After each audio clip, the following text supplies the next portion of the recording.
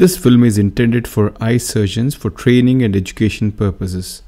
Viewer discretion is strongly recommended.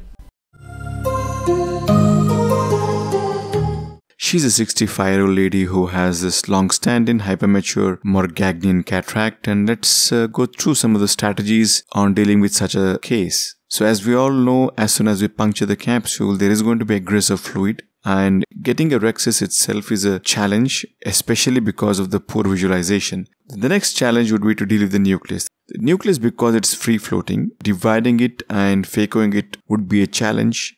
Using the appropriate method to do so is going to be helpful.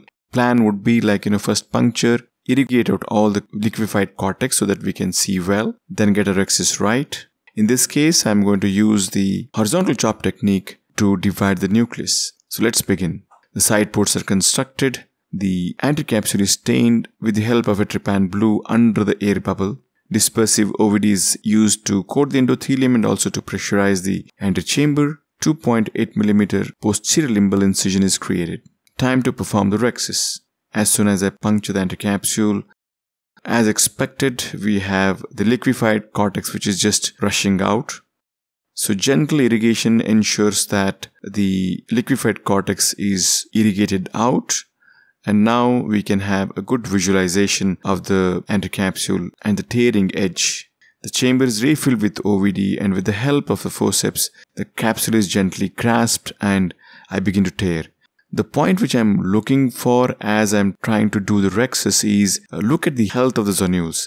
Now, if the capsule is tearing very easily without much of a resistance or any evidence of wrinkling at the edge of the tearing margin, that suggests that the zonules are reasonably healthy. So in this eye, it looks like the zonules are reasonably healthy. That's a good sign.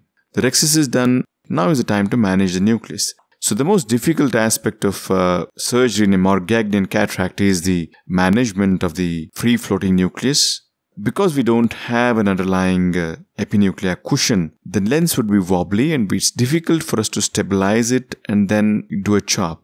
So in this case, I'm going to demonstrate the horizontal chop technique. I'm going to use a blunt chopper to achieve that. So before that, I'd just like to create a small central trench, and these are the sculpt settings which I'm using. The idea of creating this small central pit is to ensure that the phaco tip can be buried much more deeper into the substance of the nucleus. This ensures a better hold. A better hold ensures a good crack when we do the chopping. So that's the idea of creating this small pit. Once it is done, settings are changed. I'm going to use a higher vacuum setting, and using a burst longitudinal energy, the tip is buried into the substance of the nucleus. Now watch the position of the horizontal chopper. It's a blunt chopper. It's placed exactly opposite the tip.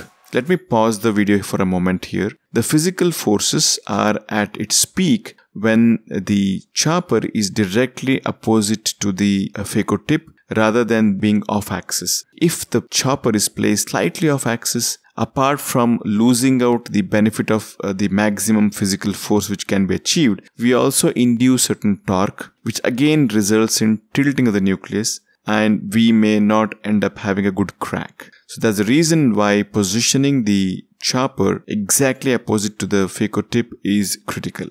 So once I positioned it, the maneuvers are very simple. Only my left hand with the chopper is moving towards my phaco tip, and as it nears it, I can really see the crack happening there, and gentle lateral separation maneuvers ensure that the crack is going through and through.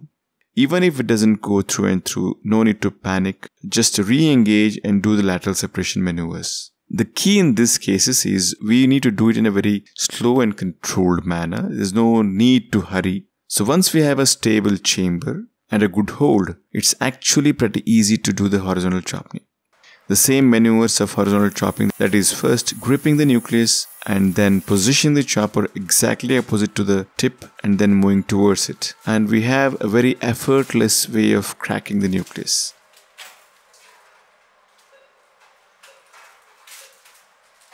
I feel the horizontal chopping is the best way to deal in these Morgagnian cataracts. Only thing is, if the nucleus is very dense, like few of them would be, they'll be just like some hard rocks, small tiny rocks. Those are really going to test the skill levels of the surgeon. The nucleus is now subsequently divided into smaller fragments.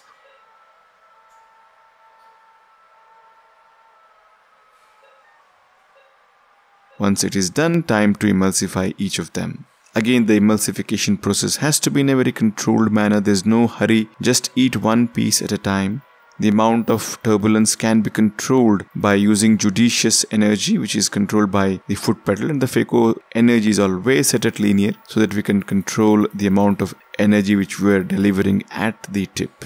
Slowly but steadily, each of the fragments is emulsified.